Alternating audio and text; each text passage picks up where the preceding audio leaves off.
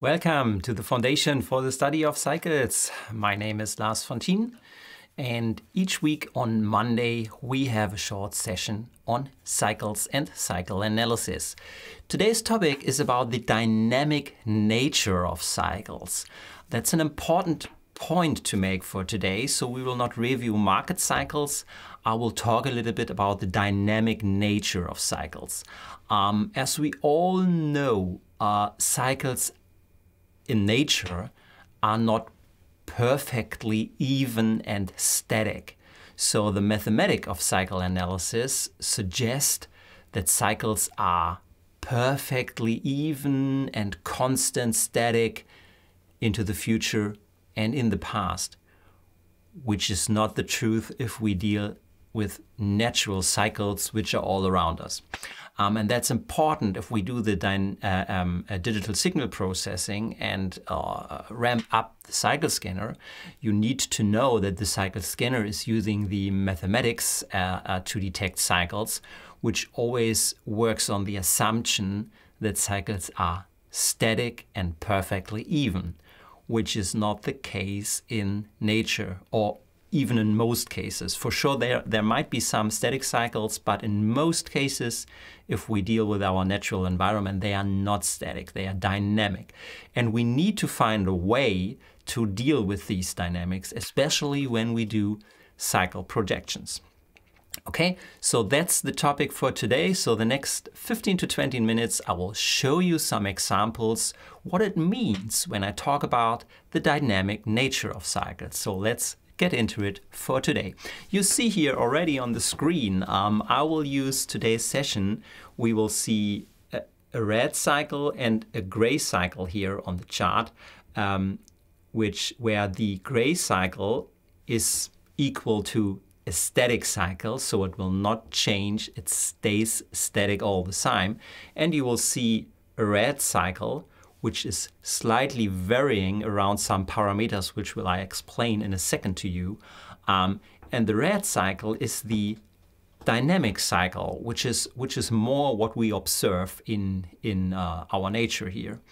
And you see that the red cycle is moving, morphing, varying around phase, length, and shifting. And here you need to take care of this line here, yeah, in the middle, which just for the explanation of today is the time point of today. So if we go then back into the past, which is here, this is the past, and there's the future, right? So beyond this gray line is our projection area where we do our projection, and past this line in this here is the past where we did our analysis on the cycle, yeah, just to explain how this works for today. So, and if we have a closer look on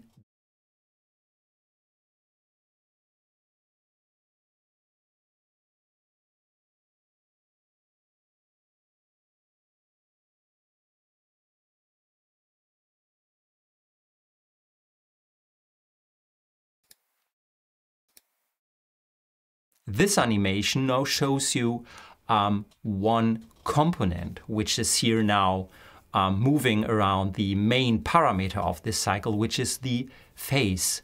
So the red cycle shifts in regards to the phase, which means, and this is easily spotted here on the chart, that the top and the low of the red cycle varies in regards to the time. So when the top or the low of this cycle might happen. You see the cycle length is not changed here at this time. So the length is static for the whole time, and only the phase is shifting. But you see, even if you are able to detect the cycle based on the length with the correct length setting, and if you have a look into the projection area past the line, you see that it also depends on detecting the correct phase of the cycle to get a clue on the next top or bottom of the cycle. So this also highlights that the cycle length is not the only important one, because in most cases I see people talking about the cycle length, which is one component, but if you have the phase wrong, the projection is worth nothing. So the second component is the phase, and you need to be aware the phase of these kind of cycles does not stay constant, yeah? Which means you did a cycle analysis at one point in time, and the phase is also derived. So, and then maybe you get new data which comes into your data set, and you must update your analysis because the current phase might have changed. That's point one. The second point is you need to analyze the current past in regards to detecting the correct phase. So for detecting the cycle length, you might need a longer period in time to detect the length. But if you have too much data in your analysis, then the phase detection will just be the average from the data set you analyzed in the past, which might be good looking into the past. It's similar to curve fitting an indicator or strategy to the past. So the more data you use, the better it looks on the history and the better the phase is aligned to the past data. But as we know that phase is shifting, we need to know what is the current phase of the last 100 data points, because this will give you a clue on the projection area for the phase. That's important. So that's point one, the phase is shifting. So that's just one part of the truth. There is also a second story. This is about the shifting of the length, which I will now get into with you.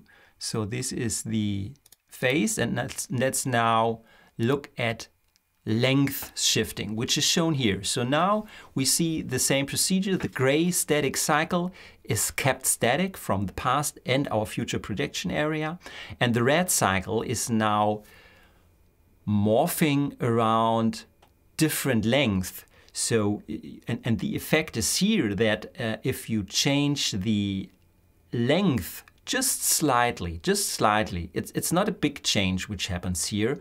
You see how this impacts the deviation of the tops and the lows in our projection area.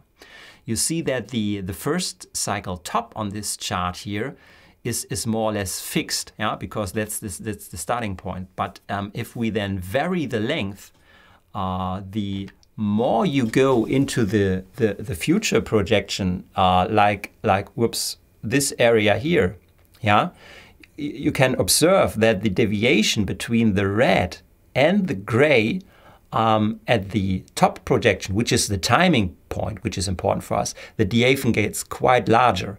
And if you then look at the second projection in the future area, which is past the first one, the deviation even gets larger. So the more you go into the future with your projection, accepting the length shift here, the more you will be off in projecting future turning points. And that's also a topic why I always say, if you do a cycle projection, never look past the next one or two projected turning points of a composite. Because due to the extraction and contraction of the length of the cycle, the deviation, the more you go into the future, will be higher and higher in regards to the projection. So the projection will get bad the more you go into the future. And I think you can clearly see this from the behavior here of the red and gray animation, which you see here. So this is now just changing the length. The phase is not changed here.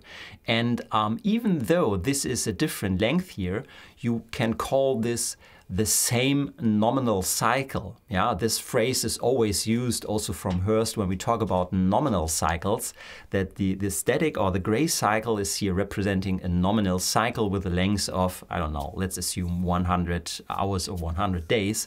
And the red cycle is now just the dynamic component that the length might shift from 95 to 105. Yeah, this is why it is extracting and contraction and based on the length. But even though if the cycle is now the length from 95 to 105, it is still a nominal cycle with a length of around 100 days or hours, whatever you analyze. So it's not a different cycle.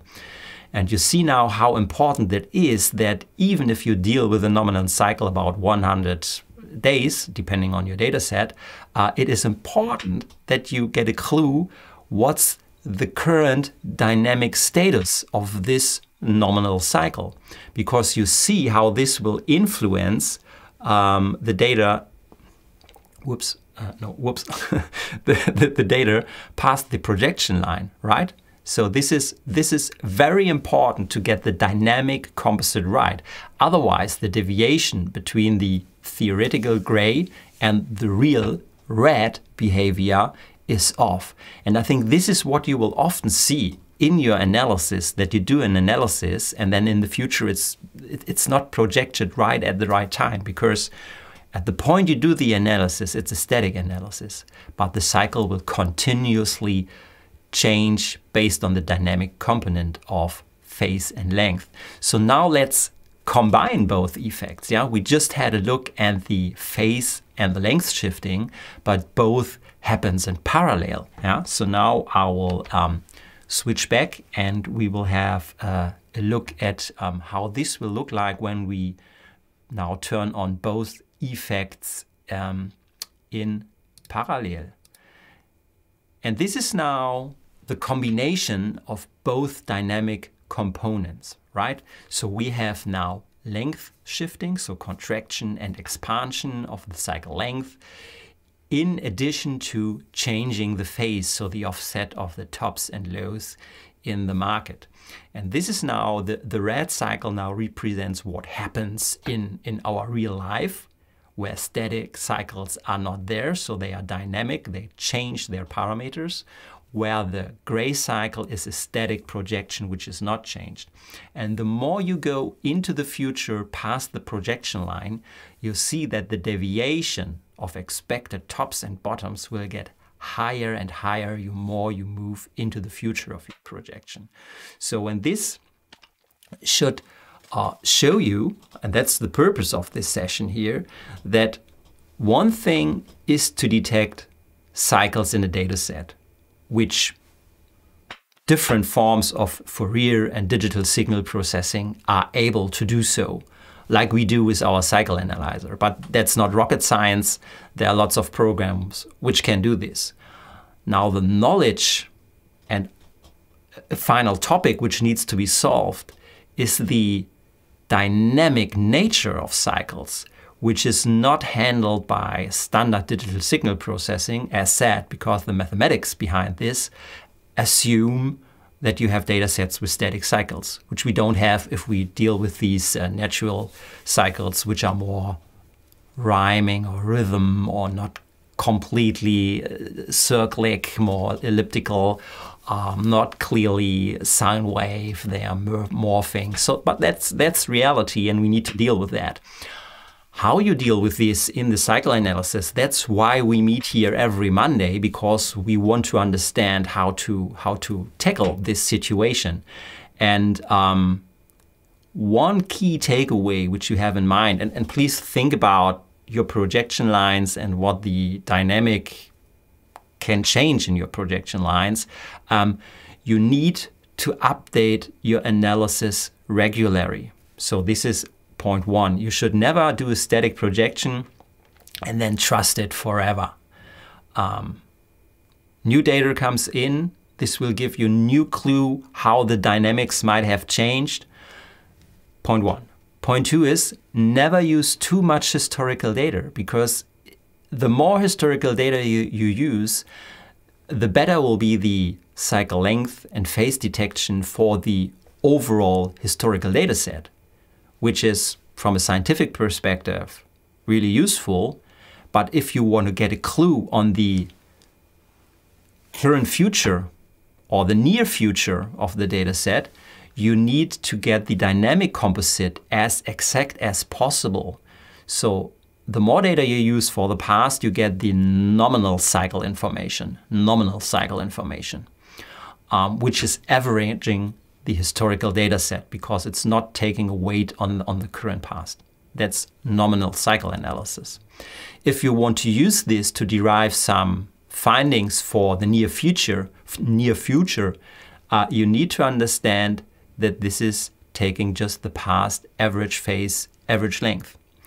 If you want to do projections in the near future, you should use more the current past and not too much history in your data set. Because if you use the current past, this will, in most cases, also reveal the nominal cycle, but more aligned to the current length and the current phase.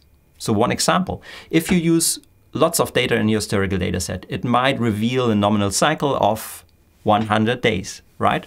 So then you should shorten the analysis, maybe just to using the last 3 years of data instead of 30 years.